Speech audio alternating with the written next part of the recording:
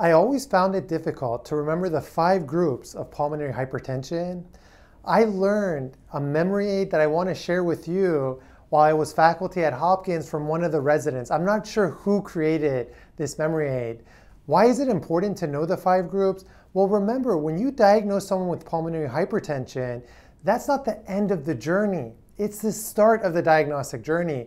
Similar to when you diagnose someone with iron deficiency anemia or SIADH, you need to understand why.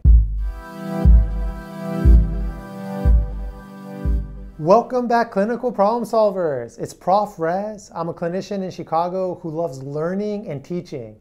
And also, I think my lighting skills are improving. I don't look like Casper the Ghost anymore. Comment below on how my lighting skills are.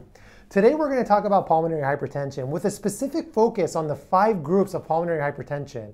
I'm going to teach you a mnemonic that was taught to me by a student of mine so that you never forget the 5 causes. Before we dive into the 5 causes of pulmonary hypertension, let's discuss how a patient with pulmonary hypertension might present clinically. This is important because 20% of patients with pulmonary hypertension, it takes 2 years to get to a diagnosis because the symptoms are non-specific. The initial symptoms may include fatigue and exertional dyspnea. Why does this happen? Well, if you think about it, the function of the right side of the heart is to take deoxygenated blood, push it to the lungs where it gets oxygenated, and then makes its way to the left side of the heart, where the left side of the heart pumps the blood to your tissues to deliver oxygen and glucose. But if you have resistance in front of the right side of the heart, it's going to be more difficult to get it to the left side of the heart. So when you're moving around and you need that oxygen and glucose, you're not going to get an adequate supply, which may manifest as fatigue or shortness of breath. What happens as pulmonary hypertension progresses? Well, now the right ventricle will get thick. It'll dilate. You'll have right-sided failure. And it's easy to know what might happen. So you might have volume overload, lower extremity edema, ascites, pleural effusion. You might get an enlarged liver that's tender and pulsatile because of this right-sided failure. Additionally, you may have exertional syncope because you're not getting enough blood into the left side of the heart to pump blood to the brain. So you pass out. Or you might have exertional chest pain.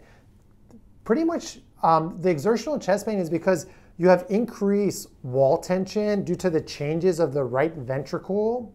And during exertion, you just can't meet the demand of the myocardial cells on the right side of the heart. Thereby, you get subendocardial ischemia and angina. So now that we know how patients with pulmonary hypertension might present clinically, let's talk about the 5 classes. Because remember, once you frame someone as pulmonary hypertension, your diagnostic journey has just started. So the way to do this, and I'm going to put this on the corner of the screen, is think about the numbers 1, 2, 3, 4, and 5. And then put a mirror right in front of these numbers. So number 1, if you put a mirror and you put another one, this looks like an artery. So group 1 is pulmonary arterial hypertension. These causes include idiopathic pulmonary arterial hypertension, schistosomiasis, HIV, drugs and toxins like tyrosine kinase inhibitors, and connective tissue diseases or autoimmune diseases like systemic sclerosis. Group 2, draw a 2 out, put the mirror, the other 2 will look like this. This looks like a heart. So group 2 is due to cardiac disease. Anything that causes left-sided failure can lead to pulmonary hypertension.